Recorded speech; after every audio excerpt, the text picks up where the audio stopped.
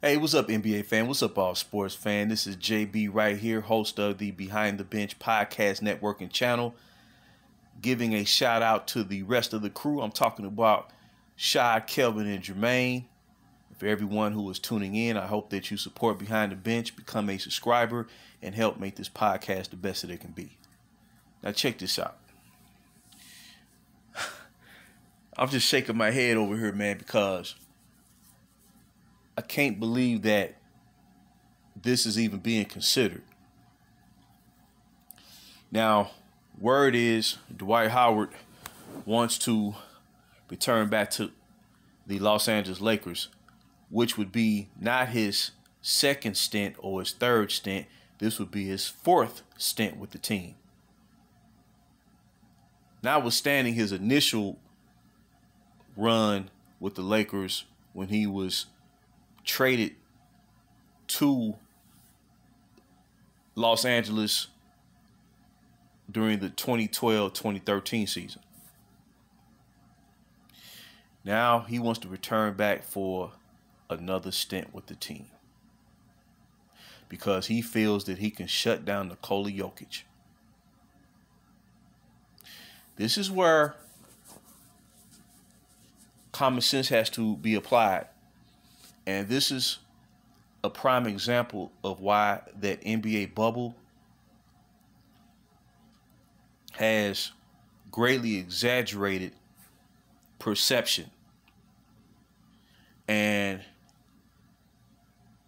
misrepresented the reality of where things truly stand, and has misled a lot of fans to believe that he really did shut down Nikola Jokic. But when you go back and look at that series, Howard really only disrupted Jokic one game. That was the first game, and Nikola Jokic was essentially being triple teamed by Howard, JaVale McGee, and Anthony Davis. Howard tried to bully Nikola Jokic, and he threw him off his game initially, but it was just that one game. The rest of the series, Nikola Jokic adjusted to that. And matter of fact, as a result, he got Howard in foul trouble. The first game, Jokic was hit with, and Jamal Murray was hit with 3 early fouls going into that second quarter. From that point on, he was getting Howard in foul trouble. Now, this was 3 seasons ago. Howard was like 35 years old. Since then, he's played with the Philadelphia 76ers for a season, then returned back to LA for the 21-22 season, but he couldn't hold up because he's past his prime. He is aged, like all great athletes do eventually. And even during the year of what turned out to be the bubble, he played limited minutes. He couldn't play starters minutes. He couldn't play like a 30, 32 minutes. He was averaging like 17, 18 minutes a game. And then you have to consider the fact that the Nikola Jokic that he faced in 2020 is not the same Nikola Jokic of today, who just led the Denver Nuggets to their first franchise championship in NBA history for that city. But he darn near averaged a 30-point triple-double throughout the postseason. When he went up against the Lakers in 2020, in that conference final, that was the Western Conference Finals, by the way, which the Lakers did win in 5 games. After that first game, Jokic was averaging like 24, 25 points a game. Averaging probably about 7, 8 rebounds, about 6 assists. Well, look at him now. He's entering his full prime. Right? He outplayed Rudy Gobert, Karl-Anthony Towns in the first round of the playoffs, outplayed DeAndre Ayton to such a point where they had to take him out the game and sub him and had the reserve play the majority of the game down the stretch.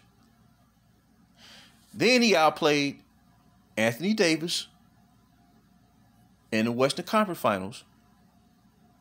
Even though Anthony Davis had a very good series. He averaged 27 points, 14 rebounds. Problem was, Nikola Jokic was averaging darn near a 30-point triple-double. Hitting big shots, and he can hit free throws. So if they were to bring Howard back to try to defend Jokic, it would be fool's gold, because they're saying that they don't respect the competition and that they're relying on past reputation. But in sports, you can't do that. It's not about what you did yesterday or a year ago or whatnot. It's about right now. Who's doing what right now? And it would be a bad decision. It'd be a bad decision. Dwight Howard didn't even play in the NBA last year. Now, in his prime, he was the best center in basketball. 3-time Defensive Player of the Year. I think he was like 4-time rebounding champion. He was averaging like about 20 points a game, about 13 rebounds a game. He was tremendous. But the problem is that was 2009 when he led Orlando Magic to the NBA Finals. Well, this is 2023, soon to be 2024. That's 14, 15 years ago. Jokic is now the game's preeminent center in the league. And could easily go down as the greatest passing center ever. And you're going to try to consider bringing back a Dwight Howard who will be 38 years old, played overseas, cannot play starters minutes anymore, and you honestly think he's going to hold up Nikola Jokic? It's not even based on logic.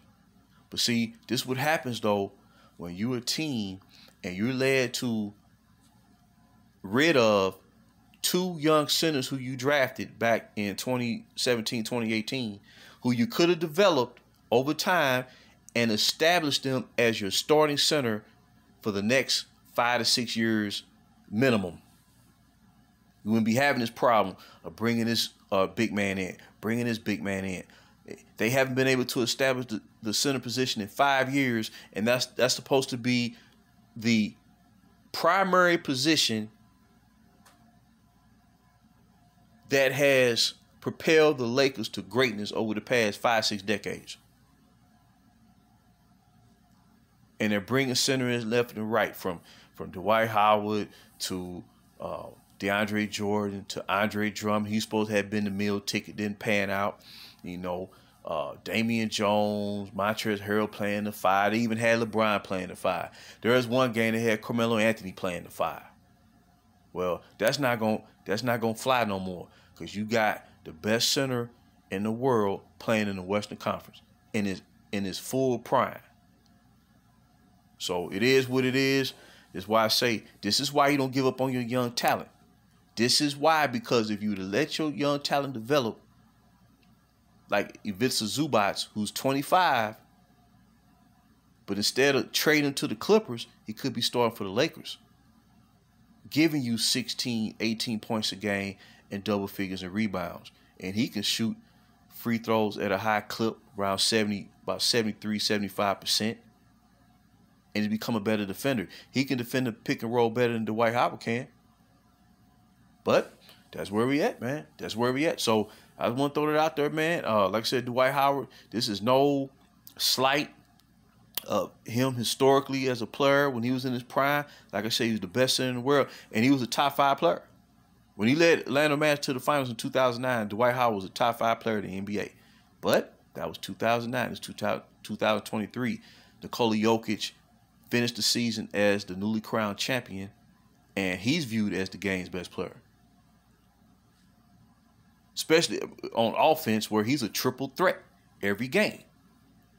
So I just want to throw it out there real quick, man. But like I said, man, I hope they don't do it. But if they do, well, they can't say they wasn't giving the heads up. But this is JB right here. Until next time, BTB behind the bench.